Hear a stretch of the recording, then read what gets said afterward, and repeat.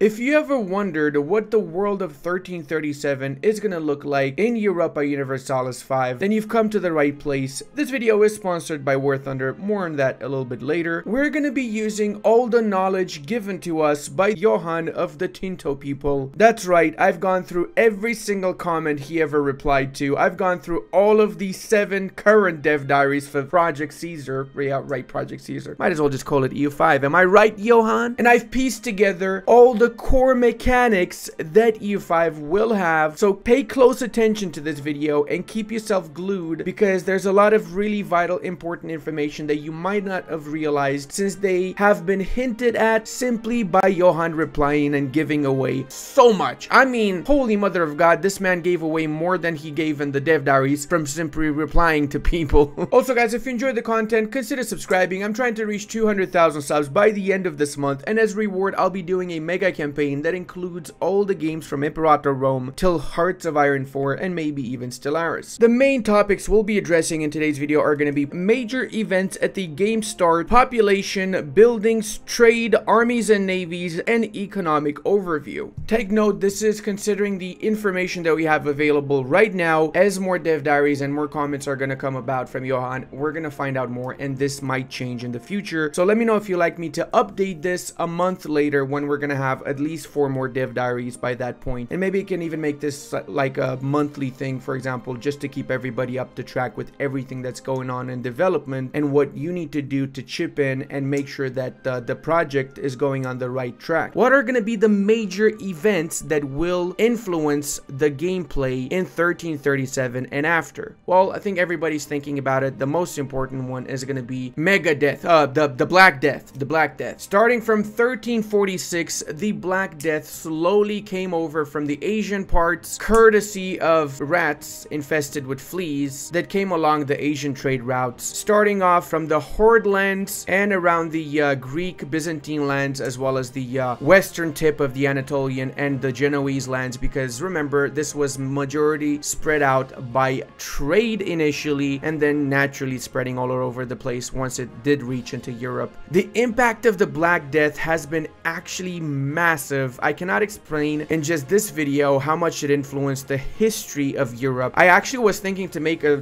history video on the Black Death itself. Let me know if you guys want to see that in the comment section, and if we get 3,400 likes on this video, I'll do one, like an actual dedicated history video on it, because this is a not so discussed topic, but a topic that influenced Europe more than the world wars from certain regards. To put it into perspective, in some countries up to 60% of the population died. Dude, that means you had more chances of dying than not dying. That means entire industries were destroyed, entire technologies were lost, because the people that knew how to manufacture certain goods died, so they couldn't spread the knowledge, or they didn't leave the knowledge of how to do those things anymore to anybody else, because they all died. Entire armies were decimated. Countries that were absolutely leaders in their own little regions became overshadowed by other cultures and other countries that didn't suffer as much from the Black Death as they did. At the very least, I recommend you check out the Wikipedia page. If you don't want to check out the Wikipedia page though, I recommend the book by Rosemary Horrocks, The Black Death, from 1994 edition. Really great stuff, and gives a lot more insight into the world of the 1300s, which was completely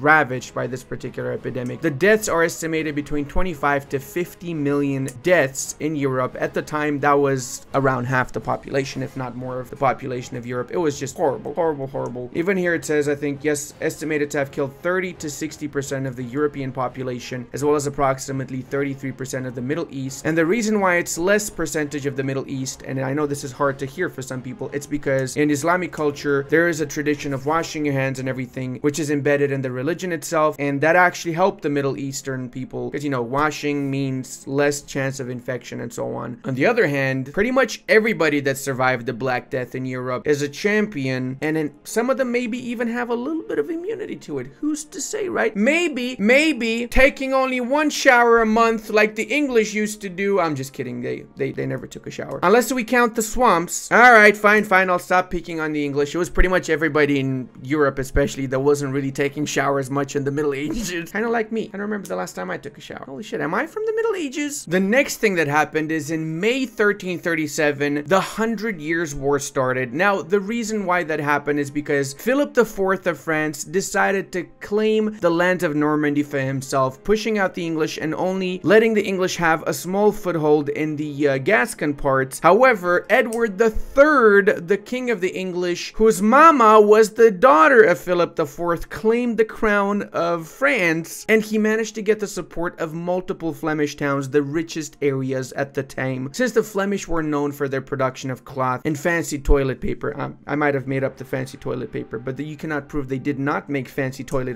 paper, okay? The entire economy of Belgium is based off of a lie. It's all about fancy toilet paper, really. But no, seriously though, Edward III was basically the grandkid of Philip IV, so this is a family affair, just like most European affairs were. The grandkid wanted the crown early, Papa, but Papa didn't want to give it, and actually Papa's just Grandpa. Within the 1300s, and for example in 1340, the biggest loss the French encountered was at the hands of Edward I's fleet. At the Battle of Sluis, he managed to destroy the French fleet, and then later, the same year, he commanded directly his units against Philip IV and defeated the French army, even though the English were considerably outnumbered by the French. Also, this is the first account in which cannons played a major role in European fighting. So this is in 1340. Why do we not have cannons in 1444, by the way, since in 1340, cannons played a major role in the combat, okay? Just saying. Anyway, I digress. Moving a little bit to the eastern parts of Europa Universalis, because despite the game being called Europa, it also includes the rest of the world. In 1368, the Yuan dynasty was reduced only to northern Yuan, which would eventually become the various Mongol tribes like the Oirats and Mongols as we have in EU4. And the Ming dynasty was established by Chu Yuan Chang, which kind of begs the question, why was his name Yuan? I wonder. The rebellion that gave birth to the Ming dynasty and the Hongwu Emperor, as he was known, was honestly long due, and pretty much everybody saw it coming. A thing that precipitated that, though, was the failed invasion of Japan by the Yuan. Again, in 1368, the Yuan dynasty tried to land in Japan, and they had an army of 145,000 strong, but because of a massive storm on the sea, which is actually known as a kamikaze, Divine Wind, the name of the last DLC for EU3, Divine Wind, and also the name of the Second World War fighter pilots, but we don't talk about that. Anyway, the kamikaze destroyed the entire fleet, or most of the fleet of the Mongolians, and that was the end of the Yuan dynasty. It pretty much consolidated the fact that the rebels outnumbered at this point the Yuan, since the Yuan lost most of their army in the failed attempt of invading Japan, and as such, the same year, Ming became in charge of the country, pushing the Yuan in the north of China, in the Mongolian parts to be more precise. Another really important thing that happened in the 1300s is the rise of the Venetian Republic. After the wars between the Venetians and the Genoese, and more precisely the Battle of Chioggia, the Venetians consolidated their grasp over the majority of the trade in the Mediterranean and became the greatest trade republic, La Serenissima, and the ultimate naval power in Europe for basically 100 years to come after this particular battle against the Genoese. I do suspect the Venetians to be one of the central figures within EU5, and I do expect them to be significantly stronger, both from a technological perspective, a government perspective, and just opportunities. So not sure how Paradox is going to depict that, but I highly think that Venice is going to be, if not the central figure in the Mediterranean, the up-and-coming central figure, since their rise came about 30 years after the actual start date of the campaign. And last but not least is going to be the great famines that have affected the 1300s, especially the Great Famine of 1332, which lasted up until after 1337 in the Chinese Yuan dynasty, and it killed over 6 million people just from starvation alone. This was more of a recurrent theme within the Asian plains than it was over the European plains, since in Europe people were dying due to the plague a lot more than starvation, albeit the plague did make it significantly harder for people to farm on the count of, you know, they were dead, which also led to various famines starting in Europe at the same time as the plague for a good 20 to 30 years, which in turn also led to a lot of deaths as well. So famine and plague should be the central themes at the start of your campaign. Now, despite the Yuan dynasty of the Mongolians being on its last legs in 1337, other parts of the Mongol world, namely the white-blue horde of the Golden Horde, were actually significantly strong. It took at least 150 years more until they completely got outrun by the Muscovite and various other Russian principalities. Truth be told, in 1337, playing in the eastern parts of Europe is going to be extremely difficult, since you're going to have to be essentially, whether you like it or not, a tributary of the White Horde, the most powerful entity in the European continent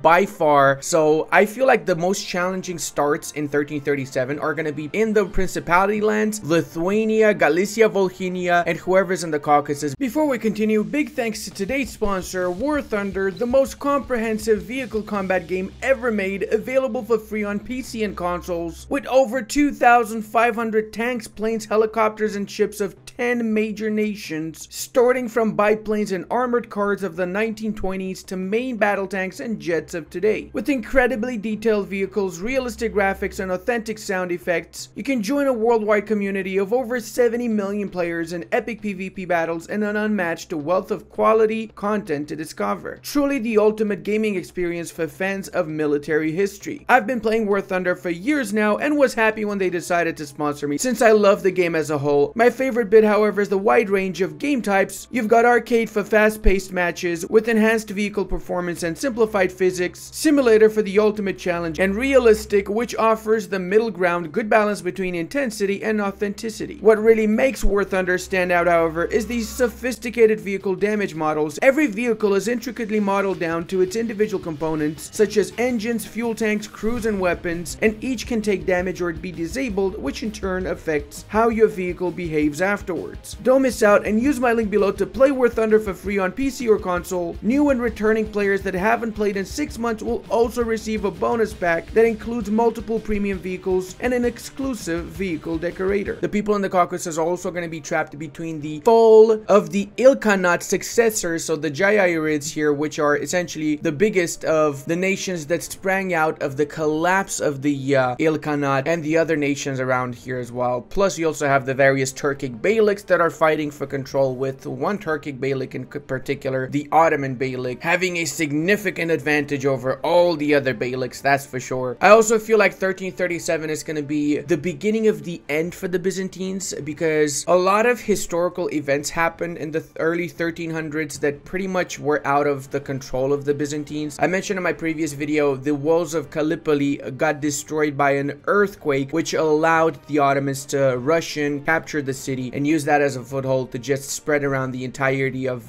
the Balkans, eventually capturing Adrianople, which became Eretna, which is the Turkish version of Adrianople, the name, and it became the capital, the Balkan capital of the Ottoman Empire, since in the early phase of their inception, they had two capitals, one in the Anatolian part and one in the Balkan part. Well, technically, they kind of have the same today, although unofficially Istanbul being the economic capital, but the actual official capital is Ankara of Turkey, the Republic of Turkey. How many of you guys knew that, huh? I bet you all thought that Istanbul's the capital of Turkey. One thing that they mention in the dev diaries, the 8th dev diary to be more precise, is that we're gonna have banking countries. A lot of them are actually gonna be coming from the middle, central, and northern parts of the Italian peninsula. At the time in the 1300s, the Renaissance was starting to make its way in the Italian bits. Old technologies and old ways of life and new ways of life were coming about, with the various small Italian city-states end of the day competing with each other, and that competition between one another is what actually led to innovation. One of the biggest competitions, as I mentioned earlier, the one between the Venetians and the Genoese over who's gonna be the ultimate seafaring potato lord. And by potato lord, I mean turnip lord, because potatoes were not around in 1300, they were in the New World, which is why it's vital for us to also mention that in the 1300s, we would have the peak of the Mayan civilization. This was a period of stability or relative stability, and the beginning of the decline of the Central American entities, with the Mayans making a very, very steep and abrupt decline into pretty much non-existence by the time of the Spanish conquerors. What was left in the Mayan lands was just disunited and technologically reduced entities. We don't really have too many sources on what exactly caused the decline of the Mayans and the Aztecs and everybody else in Central America, because there's just very few tablets really, and most of the information was written after the arrival of the conquistadors, since they also brought alongside with them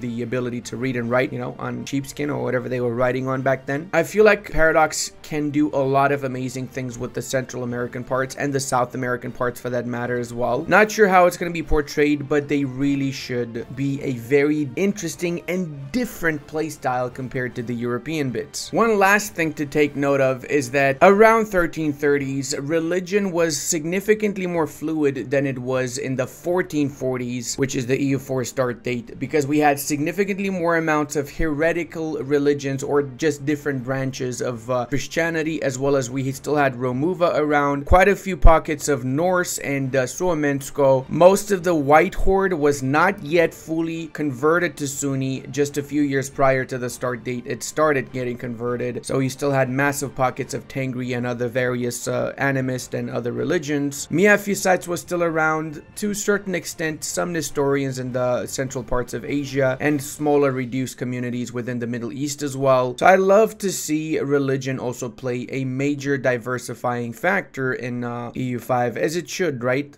So let's get going with the population. We have our very first view of the province interface in Europa Universalis 5 here. This is the province of Kalmar, and before we actually analyze the entire makeup of this particular image here, I'm just going to talk about the population and how you have different population amounts based on the location, because remember, population is going to be individual for each location. That means, for example, in a place like Sundra over here, which is again one of the newer images released with the more recent dev diary for EU5, we have different provinces. So the province itself goes from Tegal all the way to Chibuyaya, and it has 1, 2, 3, 4, 5, 6, 7 locations. Now these locations can be either towns, cities, or villages. So these are the three types, with the village being the smallest, town the middle one, and the city the biggest. And each of these different types of locations have their own unique types of buildings. This is very similar to the Imperator Rome system, where within a province you have different locations, just like you have in EU5, and then the population itself is shown here separately, and it has different layers of your population. You have slaves, tribesmen, freemen, citizens, and nobles, and also villages or settlements, as they're called in Imperator Rome, have buildings that revolve around your basic raw materials and your basic economy. And then as you progress and you get cities like the one in Rome, you have different buildings. There's not much focus on building up your raw materials in the cities. Instead, the purpose of cities is going to be to give different bonuses from the buildings that they have, plus the raw materials that are produced in other locations within that province are then refined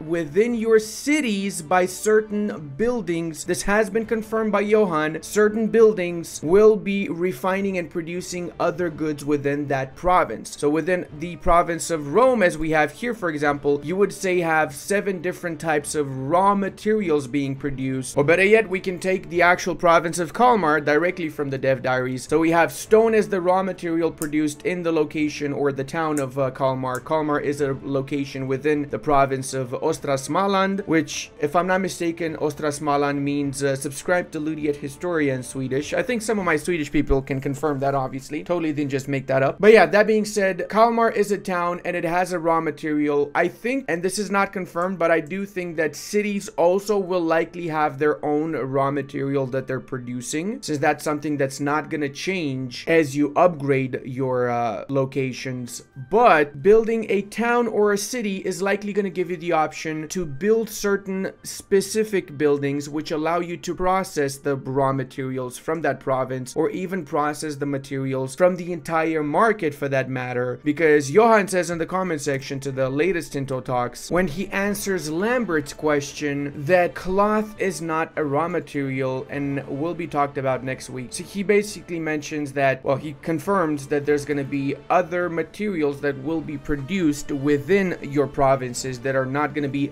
the raw material that we have in this particular image over here. So we can probably expect a system like we have in Mayo and Taxes or other mods for Europa Universalis 4, in which buildings will influence the direction of your province. So maybe you'll be able to get wool as a raw material and then use that wool to make cloth, and then use that cloth to make tunics for the soldiers or something of the sorts. Is just a suggestion, or I hope that's going to be the case. In fact, I'm a big advocate of needing to have weapons built and armors built for your soldiers in order to recruit them. There, I said it. I think it makes no sense for you not to have a proper production required to hire units. Just pressing a button and spending some ducats to get a unit, and then in return turn, where is that armor coming from? Where is that weapon coming from? You know what I mean? Is it coming from the ether? Since they're taking so much time here, and in this dev diary, Johan actually mentions that he's not a fan of the ether invisible location from where stuff comes from, and that's why the loan system is completely different in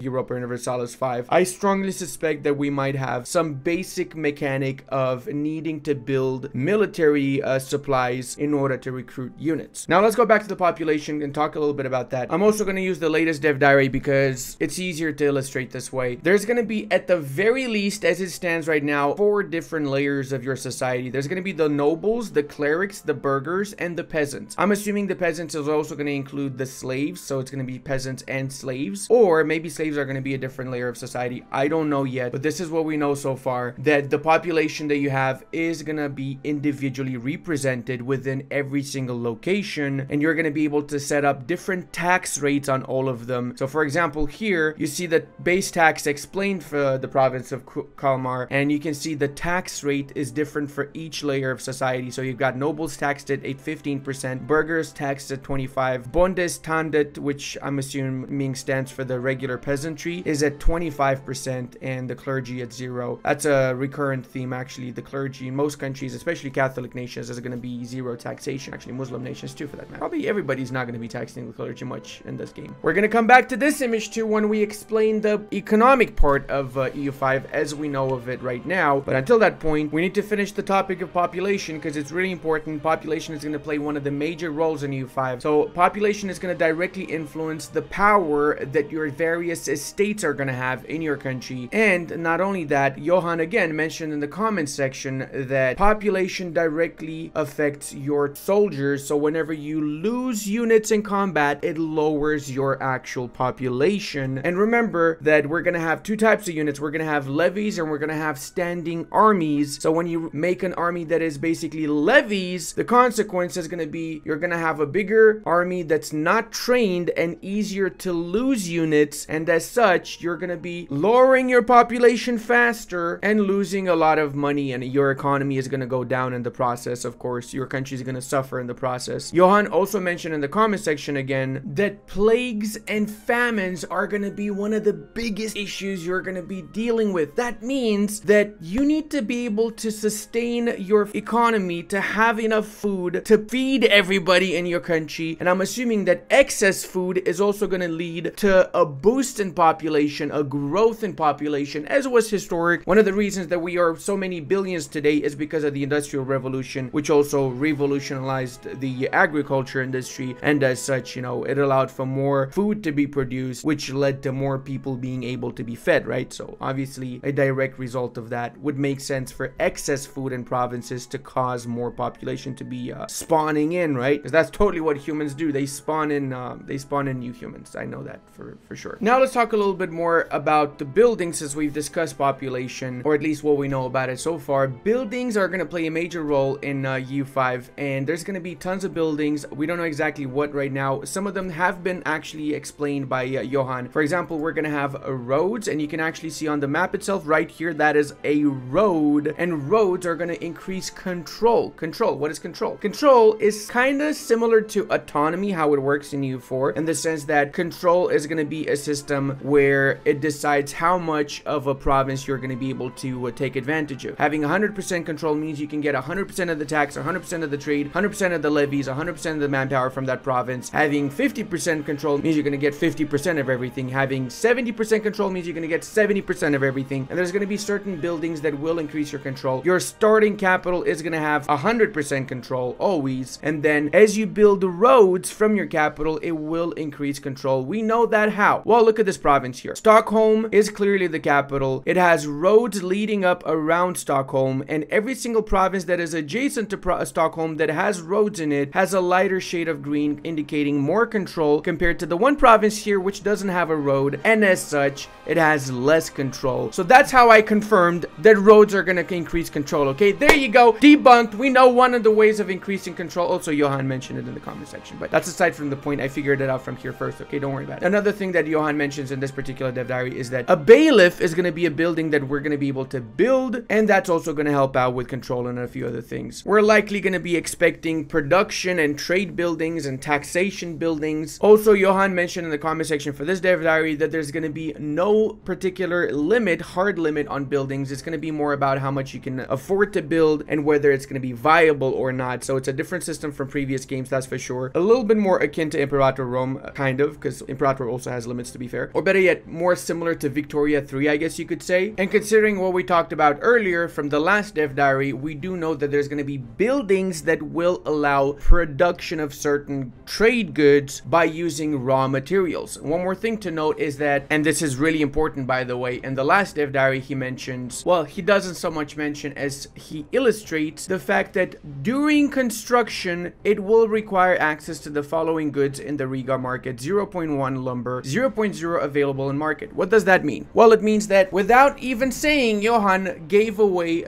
the fact that building buildings within your province is gonna require raw materials. So in this case, expanding the mine in Kalmar is gonna provide 1,000 more jobs for your peasants or slaves, and that's gonna produce 0.7 ducats worth more of stone, 1 unit of stone to be more precise, in that particular province. And building that mine is gonna require lumber. If you don't have that lumber available in the market, you're not gonna be able to build that particular good. So it's likely that if everybody's building at the same time and there's limited amounts of lumber or whatever other trade goods we might need in order to upgrade a building, then you're gonna have to wait until that good is available. So we might have to have a queue or something of the sorts. That means that it's likely lumber provinces are gonna be your first priority for upgrade, so you have the lumber necessary to expand your industry as you progress in the campaign. We also see a placeholder right now, 44.45 ducats in 180 days to expand the Kalmar mines. This might not be permanent. We don't know what the actual value is going to be when the game is released or what the amount of time is going to be, but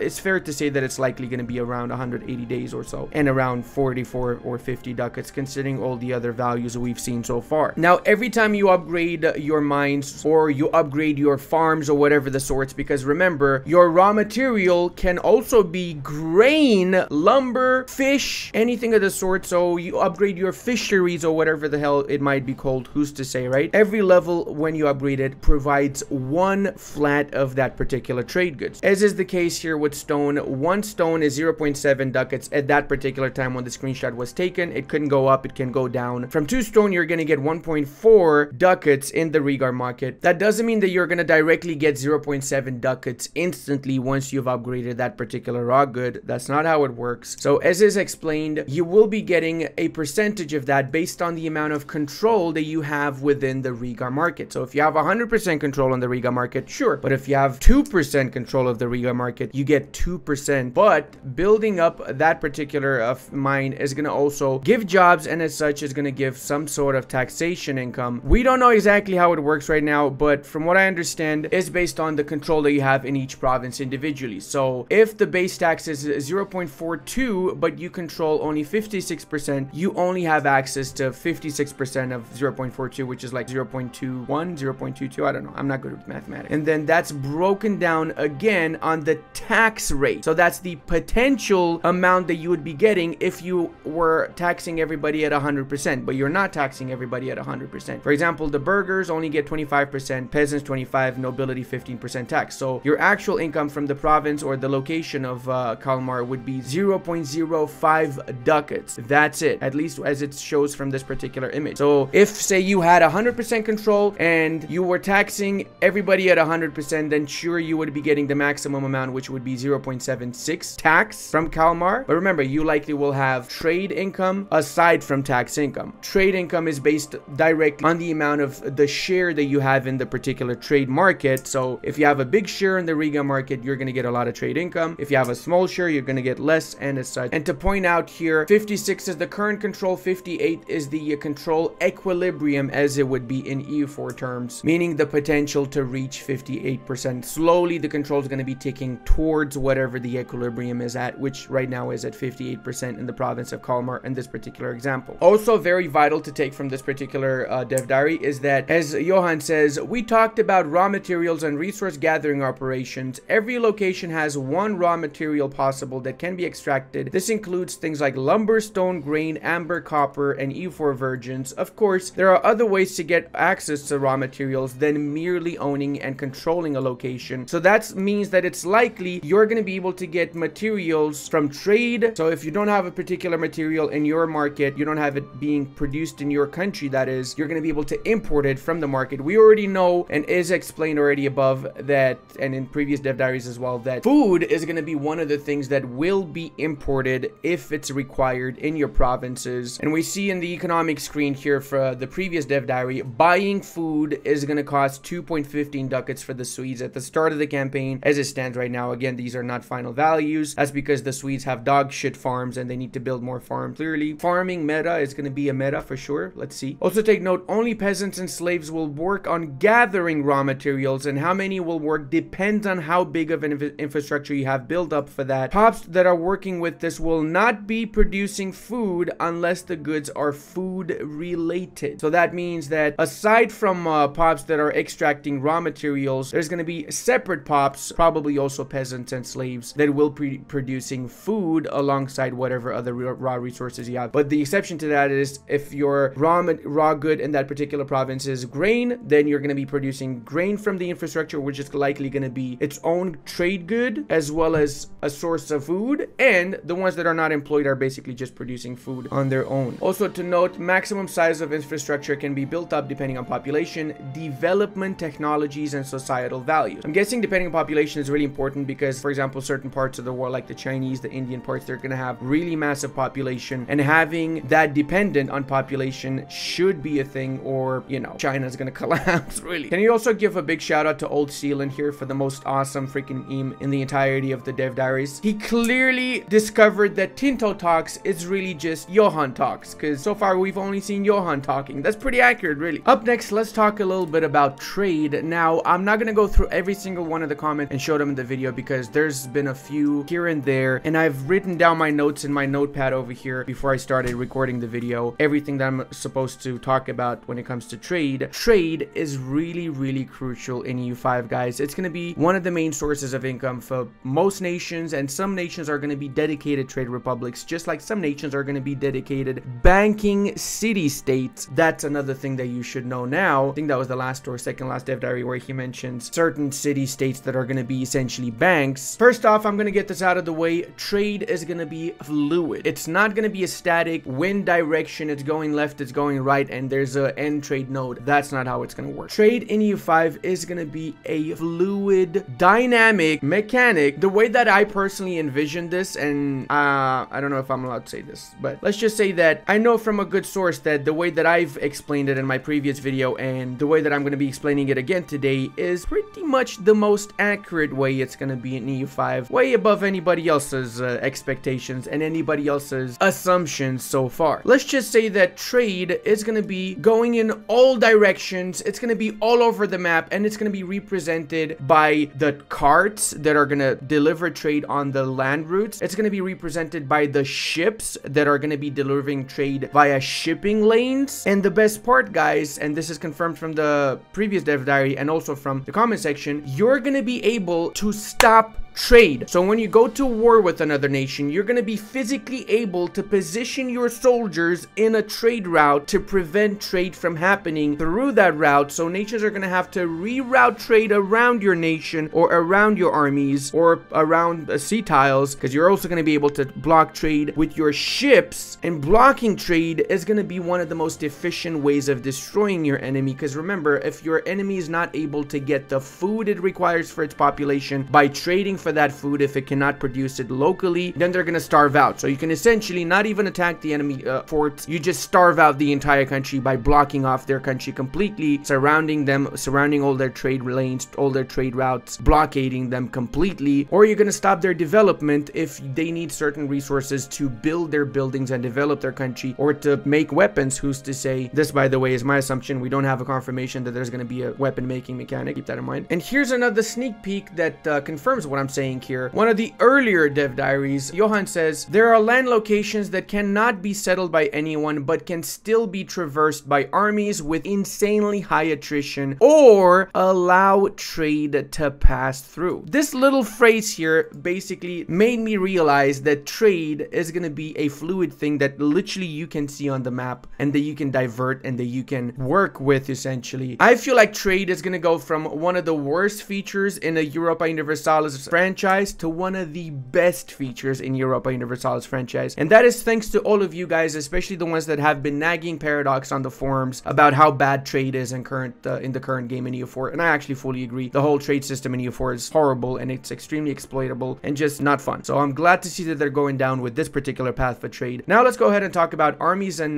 navies, what we know about it. Not so much. We also can talk about this little passage here. It's going to allow armies to traverse, but with insanely high attrition. We do know that there's going to be attrition in EU5, but attrition is likely going to be different. We don't have the supply dev diary just yet. It's going to come out in a couple of weeks, I suspect. But we do know that it's going to be either similar to Imperator Rome, where you have certain mules that take supplies with the armies, and then when you traverse deserts, it's going to consume the supply a lot faster, and then your army actually starts dying off when you do not have food for your troops. So essentially something like this. You have the armies and you have two supply trains here. These supply trains can hold up to 155 food, and the food goes down or up every month based on whether they are in friendly or enemy terrain, or better yet, whether there is food available to replenish, because you can be in friendly terrain but you don't have food in that particular province. Say this province here only has 1,400 food. They have food. Let me find one that doesn't have food actually. They have food everywhere. Come on, seriously. Okay, look at this one. This has less food. 500 only out of 900. So if this one, let's hypothetically say, had 0 food, then the army would not be replenishing even though it had the supply trains, because it wouldn't be able to take any of that food for itself. So I'm assuming this is going to be similar in EU5. It's a great system. I feel like this is the best depiction of a medieval and early Renaissance supply train, or supply system better yet, and I really hope that it's going to make its way to EU5 personally. Now we also know there's going to be levies at the start of the campaign, and the way that it's going to work is there's going to be 100 units in every single brigade, battalion, whatever they're going to be called, division, we don't know, probably not division since it's 100, probably like something like retinue or something of the sort, like CK3. That has been confirmed by Johan in the second to last div diary in the comment section again. And at the start of the campaign, almost everybody's going to have a few hundred standing soldiers, with majority of the army gonna be levies. As you progress and the bigger your economy gets, the more modern your country gets, the more standing armies you're gonna have alongside the levies. Of course, levies are likely gonna be sticking around for the entirety of EU4, but recruiting levies or mustering levies later in the campaign is gonna be significantly more costly, as it's gonna damage your population, it's gonna damage your output, and it's just not gonna be efficient when middle to late game EU5 armies are gonna be significantly stronger. The standing armies are going to be significantly stronger than the actual levies are going to be, right? Now, we don't know if armies are going to be supplied with weapons and armors, but I really do hope so, honestly. And a little small addendum, we have confirmation that we're going to have ships built, actual physical ships that you're going to need to build. So it's not going to be the CK3 system where there's an imaginary ship that pops out for a certain amount of money when you send the army on the sea tile. That's not going to be the case. We're actually going to have ships, physical ones, that you're going to be able to move around on the map as you want to move them around the map. Also, before I finish this off, I want to mention about loans, because this is really cool actually. Loans at a default are going to be at 10% interest, and you're going to be able to take loans from both your estates and from other loan countries. So that means banking city states, as I was saying earlier, like Peruzzi and Bardi, for example, which are banking countries. Not paying off your banking country loans is going to result in you not getting any loans from them ever again in your campaign, and the amount of loans you can take from your estates is based on the amount of money they have saved up. It's not going to be an infinite amount of loans that you're going to be able to take from your estates. I hope you guys enjoyed this little overview today. Don't forget to also subscribe so we can possibly reach our sub goal. And big thanks to War Thunder once more for sponsoring today's video. Use my link below to grab the massive bonus pack across all platforms, limited offers, so don't miss out. And I want to give a massive thank you to all of my patrons, channel members, and Twitch subscribers. I would not be able to do this without all your support.